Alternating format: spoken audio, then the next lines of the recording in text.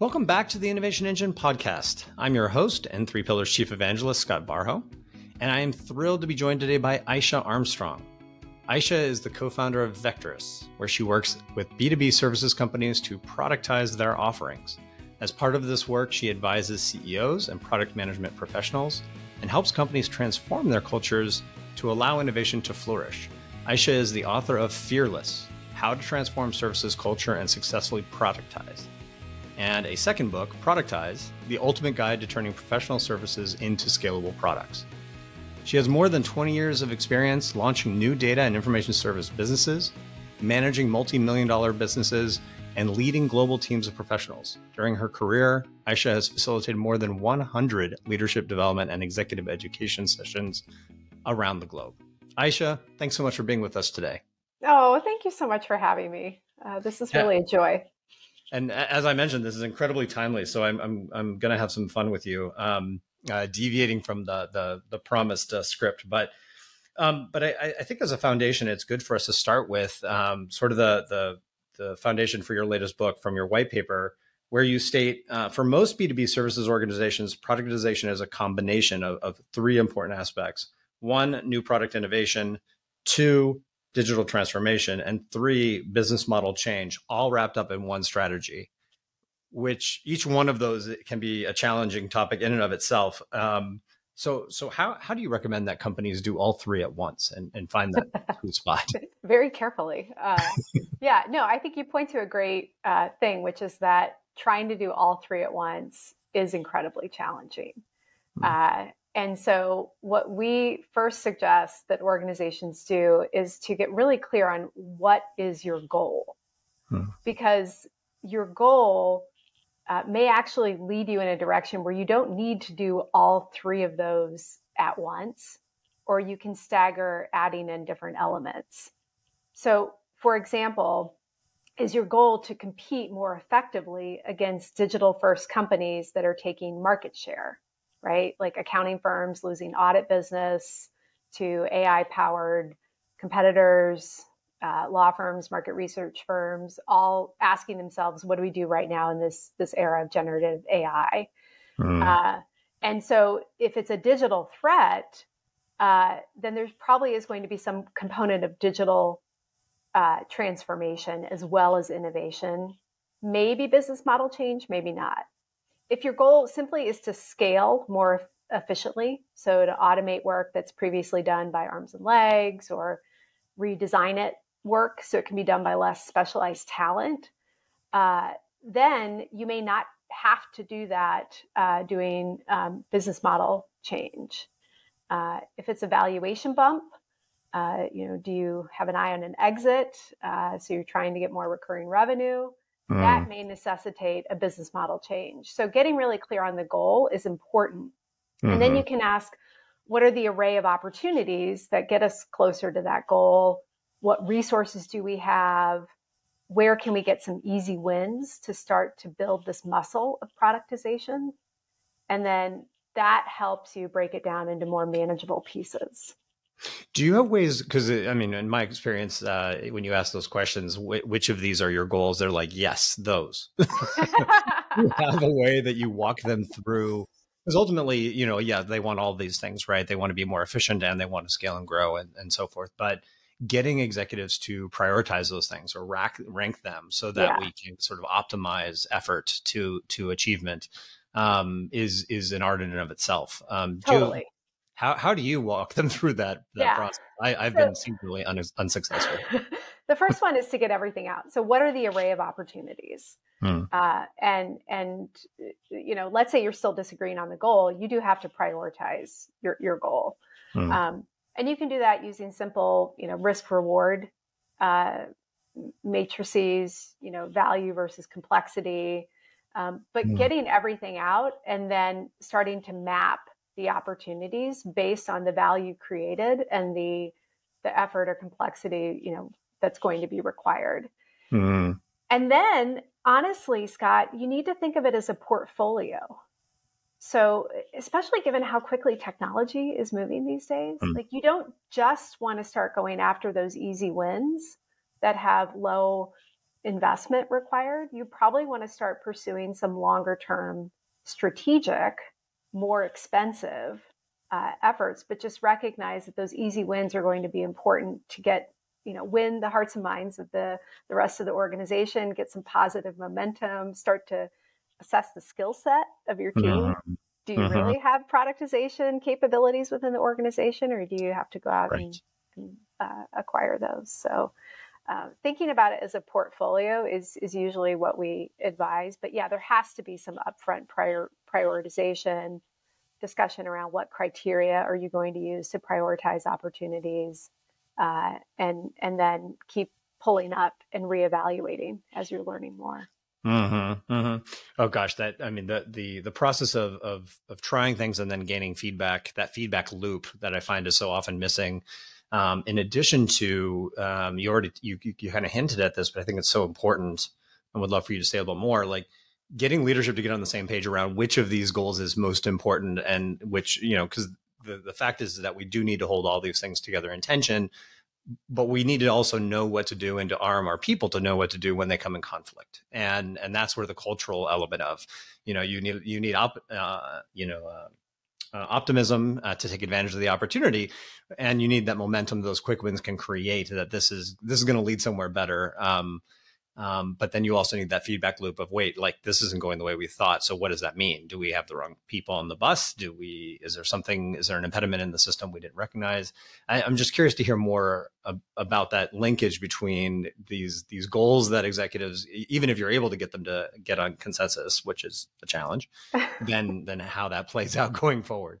Yeah. So, governance processes certainly help.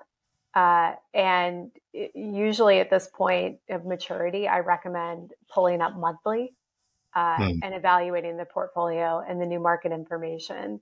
But as I'm sure you well know, like a governance process is not the answer. You also have to be assessing skills, the behaviors of people on a day-to-day basis, which, that's the root of cultures, how we behave. But some type of governance process where you've got a structured time and set of people that are pulling up, looking at the new information, reprioritizing based on that information, and then holding hands and agreeing to, a new set of priorities if the market has shifted and you've learned something new that causes you to reprioritize. The other thing I like about focusing on governance early is that it can be a Trojan horse for change management, in that you invite people into the governance process that perhaps are naysayers about the productization strategy. You're using criteria that you've all agreed are important. So it's a way of like reinforcing, like, no, actually, we're not focused on revenue this year anymore when we're talking about products. We're not focused on profitability this year when we're talking about new products. So it's a way to just kind of reinforce that you have to approach this in a different way than you approach your legacy services business. Well, and one thing that I've become keenly aware in our own efforts on this front has been that portfolio approach, right? We have offerings that we're trying to productize to achieve certain aspects of our strategy. So, often companies will talk about land and expand. Well, a land offering should be structured differently than an expand offering, and then the relationship between those should also be somewhat thoughtful in terms, because you want that one to convert to the other. So, really fascinating as I get into the chess match of productization and product portfolios of services. So, don't know. We haven't had time to talk a lot about history, but a lot of my time has been spent actually building products, not services. And so it's been very interesting to try to take what I know about building products and apply them at a services company. And you talk about this, like fear can be one of the things that really holds companies back from embracing the kind of changes that we're talking about. You could have picked any one of those things that we talked about that are necessary for this. Innovation, digital transformation, all of these are threatening and have a fear component tied to them. Even deciding priorities can be very threatening. So what are some ways that you recommend tackling that fear at different levels? Yeah, that's such a good point. Because at the root of everything is uncertainty. And as humans, we are wired right? To avoid uncertainty. I mean, fear is one of the most primitive human emotions because it helps keep us safe. It's essential to our survival. So we're wired to avoid uncertainty and taking unnecessary risks. I think the first step is just naming it and having a conversation about it. So one of the things that we tried to do was catalog, of all of the interviews that we did and client work, what were the different categories of fears that we saw coming up in leaders as well as in employees. And they fell into three different categories. The first one was financial. So we're going to lose money. Are we going to turn down this year revenue? Our lower priced products are going to cannibalize higher priced services. Financial fear is a big category. Second one is reputational. And this gets to like feelings of personal worthiness that we may not feel comfortable talking about at work, but am I still going to have value to the organization if you standardize or tech enable what I've been doing? If I say no to a client, are they going to dislike me?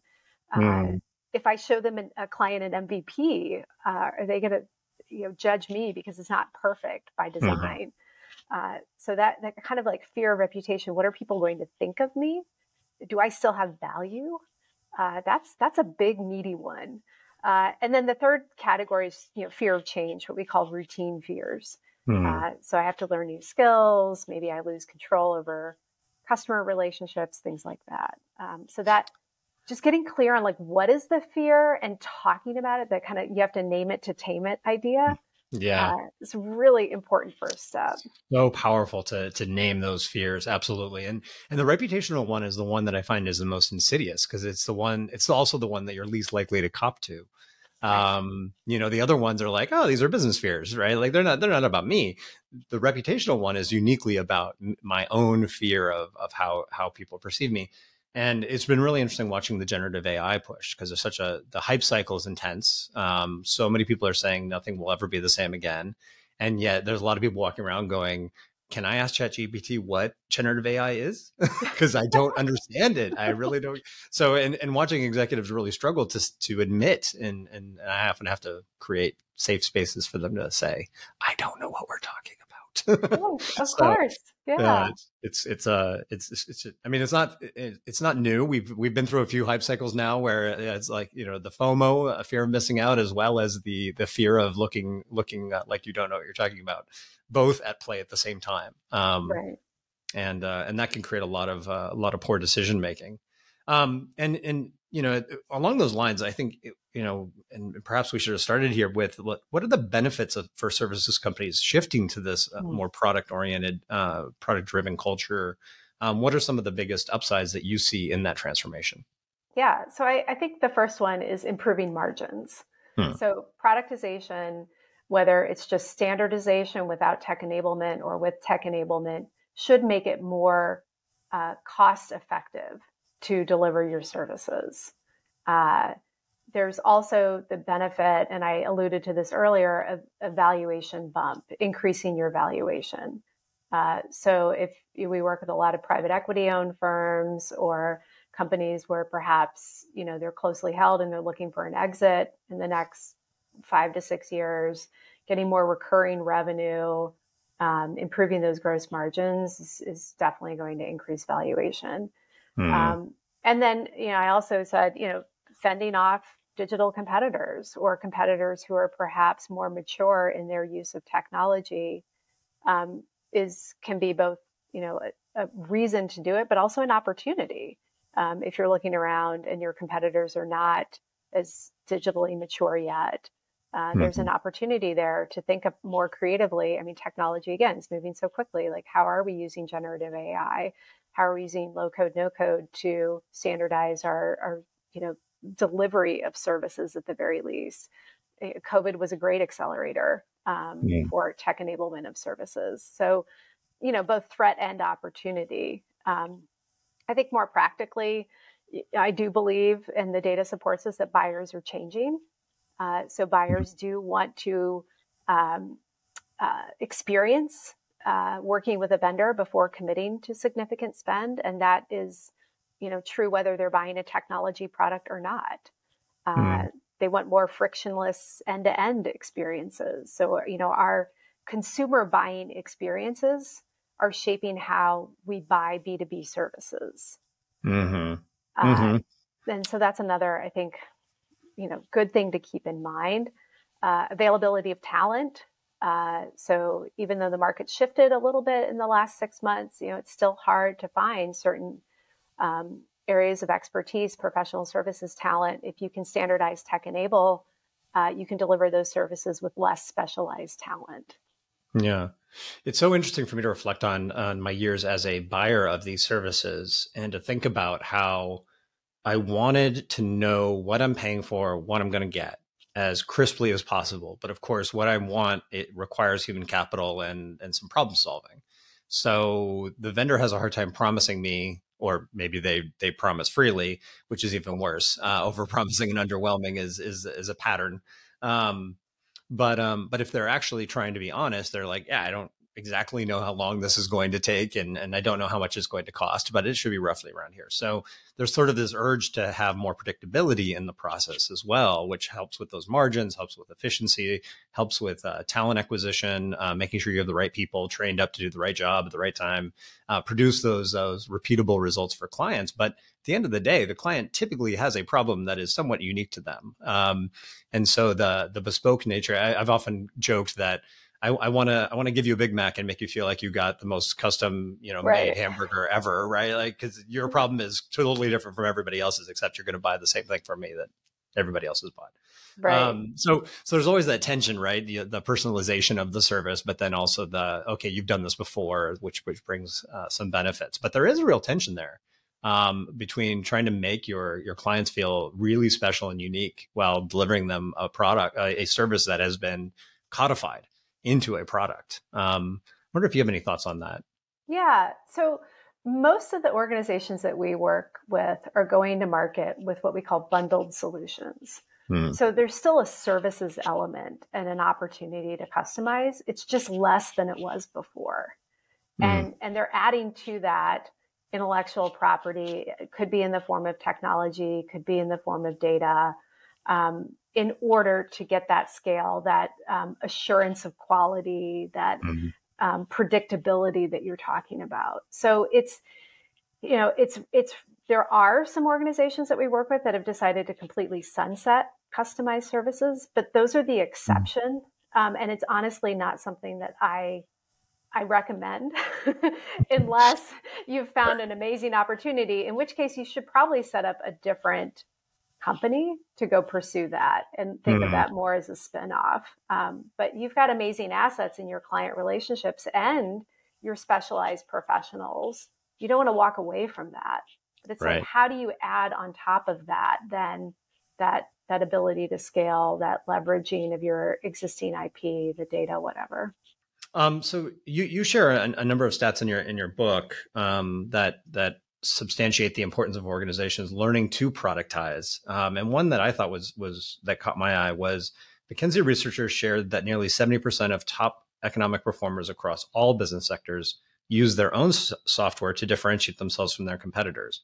Moreover, 1/3 of those top performers monetize software directly. This was interesting to me, that it's that high. Yes. Yeah. Can you say more about that? Yeah. So this came from a white paper that McKinsey put out in December, right around the holidays, and it was breathlessly titled "Every Company is a Software Company." So it's definitely titled to get lots of clicks. Right.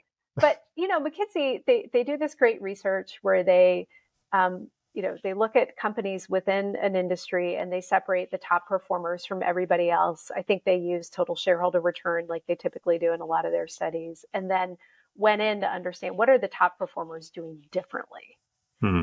And that's where they saw this trend of, no, they're definitely ahead of the game in terms of developing their own software for competitive differentiation, and not just to, when we talk about digital transformation, it's usually about back office. It's not just about back office automation. It is also about monetizing that software. And again, it could be bundled solutions, could be own products, but that's fascinating because then there's another stat in the same study, which is if you look at who gets the lion's share of software revenue, right? It's tech native companies. It is not non-tech native who've developed their own software and then go out and try to monetize it. So they're, a third are trying to monetize it. But this is a very difficult thing to do. Because like you're alluding to, like that's a significant transformation that you have to undertake to, especially like, services to software products, but even manufacturing to software products, or, consumer goods to software products, retail to software. I mean, those are all significant transformations. Absolutely. So kind of diving a little bit further into your research, you identified 5 levers that companies can pull to enable a product-friendly culture. And I'm fascinated by these. Can you share those levers and a little bit of background on them?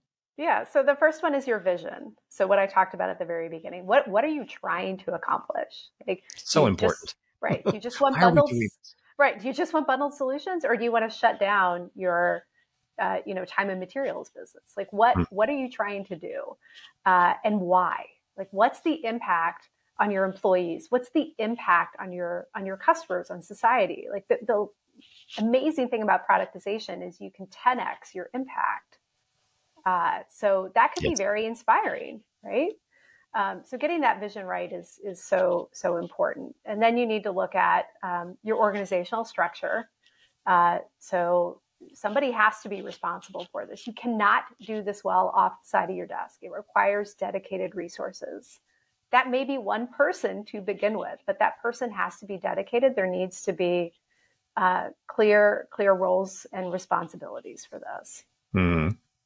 Governance, which I talked about earlier, that's another of the key levers. So, the governance structures to ensure that the vision is realized by creating more discipline, accountability, not just kind of setting people off in a direction and having them, come back 6 months later, but continuing to evaluate that market feedback. And that was the point that I was just going to ask is, does that governance include bidirectional communication so that we can discover obstacles that we didn't foresee? Sometimes I see governance as simply accountability. We told you to go execute, you haven't, and now we're bad. That's governance gone wrong. Yeah, that's not good innovation governance. Yeah. So definitely needs to be two-way. It definitely needs to have built into it, what have we learned from the market? So customer feedback, usage data, competitive updates. Those are all very, very important components to, monthly or quarterly product reviews. Product portfolio reviews is what they're typically called. Makes sense. Yeah. Talent. So, the reason why we like focusing on a couple of easy wins at the beginning is you can evaluate your talent. Do they have the productization skills to do this, or are we going to have to go out and invest in new hires? Again, probably going to have to bring in some new people into the organization. People who have distinguished themselves their entire career by providing bespoke services have a very difficult time changing their behavior to make this strategy successful. Not because they're bad people, but because behavior change is hard. Yeah. And frankly, if you're used to being working in that kind of bespoke environment, then you don't have constraints, right? We don't have to work within constraints. I don't have to make that trade-off. And so it's a very different trade-off to say, I'm going to accept constraints because I get these benefits. But oftentimes folks that have been steeped in that culture, they just see it as handcuffs. Why are you're limiting me? Totally. Yeah. I've seen that. Yeah. Yeah. So, it's like the technology can do it. It's like, yes, the technology can do it, but we made a choice not to do that. Remember the talk? No. Right. No. Yeah. And again, it's like they're trying to do what's best for the client. That's right. But they're thinking this client. No, they're not thinking the market segment. Right. It's just not the way they're wired. I often joke it's you're winning at checkers, but we're playing chess. Yes. I'm going to use that. That's a good one. It's like, yes, you will take this piece, but that's not really advancing us. So, oops. And sorry, I cut you off. The fifth. Oh, the last one, people-related practices. So that's a fancy way of saying performance measures. Are we going to hold this new product? Give it a profitability goal in year one? No, please don't do that. what are our incentives? How are we assessing? How are we training? How much operational freedom do we give people? All of that kind of falls into this bucket of people-related practices. Yep, totally makes sense. And gosh, I've seen companies fall down on any one of these five levers here. So, or forget that they're important. So those are great. And I just love this name, partially I think because of a movie I just watched recently. But who or what are the four horsemen of productization and their anecdotes or antidotes, not anecdotes? Antidotes. Yeah. So I'm glad you like the naming of that. So based on our research, we did identify kind of four clear dangers to developing a product-friendly culture, and I think it's important to identify those first so you can eliminate them, and then you can replace them with product-friendly behaviors.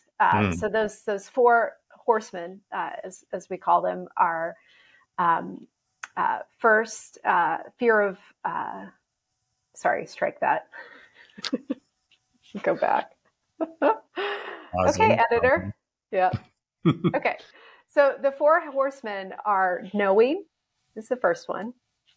Perfectionism, second. Scarcity thinking is third. And then individual heroics is fourth. So knowing is when you believe you need to be the expert. And you struggle to admit when you're wrong or you don't know. Like, I actually don't know how big this market is. I don't actually know if this is a customer problem. I need to go discover it. Yep. Perfectionism gets in the way of delivering MVPs and bringing in customers along the development cycle. Scarcity thinking, that's when we believe that our existing resources are fixed and that the amount that customers will spend with us is more limited than it actually is. That's interesting. And it's what gets in, it's what causes kind of that fear of cannibalization to shut down. Like the zero sum thinking. Yeah, exactly. Yeah. And then the last one, individual heroics, is, when you think asking for help is a sign of weakness, or, your individual performance is more valuable than team, things like that. Yeah. So those are the four horsemen of productization. And it's just interesting too, because as I think about the word accountability is so interesting, because I've had numerous conversations with leaders here at Three Pillar about this. Accountability can be a very threatening word, because it's like, this is what I told you. Again, like, governance is, I told you what to do and it's not done, so therefore we have governance. And I'm like, I don't really think that's what this is supposed to be for. I think we're supposed to have an exchange about information and make some decisions about how to move forward best. But these horsemen can be, either undermined or mitigated, or really accentuated in the way that leadership proceeds. And it's, I'm curious how you advise leaders to both be confident and pushy for where they're trying to go to achieve their goals, and also sensitive and supporting, because you're going through a pretty fundamental change in the way the business operates. Yeah. So it really gets down to, and you know this well from product mindset and lean product, it gets down to shifting the organization to a place where experimentation is the way that you discover the answers to the things that you don't know. Right. And embracing experimentation as the muscle that you need to build. Now, but it means doing experiments well, like having a hypothesis, designing an experiment that will test that hypothesis, having a control group, pulling up what did we learn, actually having the governance conversation about that. But and this is why this shift is so hard, because a lot of organizations actually don't know how to run experiments well. That's right. And you've got to do experiment after experiment after experiment. And this has been written about by so many people smarter than me, about how important this is to the, title of your podcast, the innovation engine. Right. If you don't know how to experiment, it's going to be really easy to fall back into old ways of acting. Absolutely. Well, and it's one thing that The one thing from Silicon Valley that always drove me the most crazy is the embrace of failure. And of course it was meant to encourage experimentation, but failure is failure. So let's not embrace failure, but let's embrace learning. Right. So I now have a kind of co-opted. I was like, the only failure is not learning something. Yeah. I can totally live with a project that completely fails, but if we failed to harvest any insight into what did we learn from this, then this really wasn't a good use of resources. Right. So if you And document your hypothesis up front, if you designed a poor experiment, you don't have a control group, it's going to be really hard to learn. Absolutely. That's right. Yep. And then at the end of it, I can live with any failure as long as you can tell me what we learned. That is the good that I need out of this. That is a non-negotiable. If you just tell me, oh yeah, no, these people just screwed up, and it's like, yeah, those are excuses. I understand that. Like, what did we learn? Like, please tell me that we didn't do all this and failed to learn anything. That would be very frustrating. Yeah. So, and then hopefully that also encourages other leaders to have some humility. Like, I may not know, feel very strongly about this idea, but I don't know everything. And so I'm going to be open to that feedback loop and so forth. So it can be really, really wonderful for the quality of conversation between leadership and the people on the front line trying to make this happen and what they're struggling with. Absolutely. So if you don't mind, I'd love to move us into a little bit of a speed round that we like to do to round out our episodes here in the Innovation Engine. Are you ready? Yes, bring it. It's very threatening. Yes. Other than, of course, your own two books, what recommended media would you recommend to listeners that has been really influential for you and your thinking? And this can be any type of media. Okay. So they're probably all three books. One that I love, Amy Edmondson's book, and I cite some of her work in my own on the fearless organization, where she talks about the importance of psychological safety. That research, I think, is so good because it's so important to what we were just talking about around Absolutely. Learning and experimentation. And without it, it's very hard to do this well. So Amy Edmondson, Fearless Organization, great book. For the kind of the inner work, Brene Brown's The Gifts of Imperfection. Oh, yeah. Yes. Very, very good. And will help you not only in business, but also in life. And gets to that, all those, feelings of personal worthiness, and just highly recommend it. And then another one. She's wonderful. She is. Yeah. Another one, it's about 10 years old now, but Gerald Tellis's book, Unrelenting Innovation, is probably the best that I saw in my own literature review on how do you create a culture of innovation within organizations. So it doesn't get to the digital transformation or the business model transformation components as much, but again, back to what we were talking about, doing experiments, learning, collaboration, all of that. Again, one of the best ones I've seen. Awesome. Thank you. I've taken down those. All three of those are texts I have not. Brene Brown, I know. I've read so much of her stuff and listened to her podcast, but Amy and Gerald's books I have not. So I will be picking those up shortly. I read that you teach a weekly power yoga class. The whole concept of power yoga seems bizarrely oxymoronic to me, but you say it makes you a better CEO. Can you explain how? Yeah, of course. So just to be clear, power yoga just means you're moving at a faster pace. So you do get a little bit more flow. It's the same style as Ashtanga. You're staying in motion more. But for me, and especially when I started, like almost 15 years ago, it was a form of meditation for me. So it was, that's still where I'm at. I've veered away from the power part. I'm just a very inflexible meditator.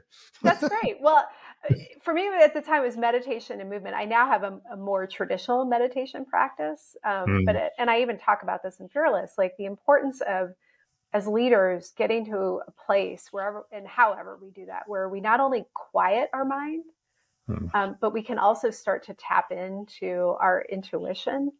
I think is a critical part of overcoming fear. Mm. And if fear is at the root of all of these things that we talked about, that fear of uncertainty, that fear of not having value anymore, we need, as leaders, personal practices that get us out of our head, out of our fear. Yeah, I couldn't agree more. And in fact, we were just talking we have a community of practice, a global community of practice on product management. We talked a lot about how important emotional self-regulation is. Yes. Because we are constantly facing people who feel emotional about what they're asking us to do, or about what we're telling them we can't do, right? And so our own mastery of our own self is really critical in those moments in order to be wise, and ultimately, be able to embrace what they're going through, and not get shot. While we tell them, I mean, the answer is still the same. It's not going to change the answer, but we can have a little more empathy and help them through that process, because it is. I'm not going to get what I desperately think I need. Right. No, but you're going to get this other thing. It's going to be amazing. I know you can't hear me right now. So so anyways, that actually resonates with me quite a bit. This is supposed to be a speed round, so I'll stop talking. I'm too verbose for this. Where can people go to learn more about you and pick up your book? Okay, so LinkedIn is great. It's under Eisha Armstrong. Tierney's my maiden name. So that's me. Vecteris.com is the company website, and you can get the book anywhere. Amazon's always great, but wherever fine books are sold. Fantastic. Well, look, this has been a great conversation. I know I could go twice as long. There's so much I want to. So much I want to hire you. That's probably a good sign. But this really is an interesting topic, and something that I think a lot of companies are challenged with figuring out. And so it's been really great talking to you. Great insights. Thank you. Oh, thank you so much for having me, Scott. This was a great conversation.